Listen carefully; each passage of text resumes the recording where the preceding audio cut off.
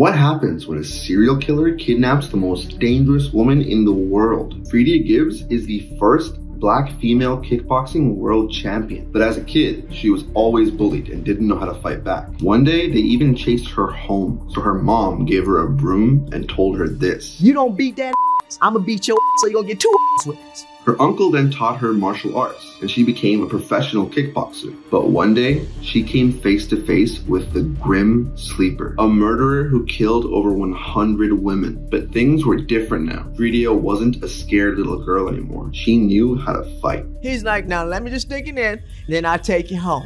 And I said no, and I was going around, "No, absolutely not." Then he went to swing, boom, and I blocked it. Said, "Oh, so you one of them fighting ones." And I grabbed it in his shirt tail, swung him back, I stepped on his chest and I grabbed his and I said, "Listen, when a says no, she means no." And I walked it, bam!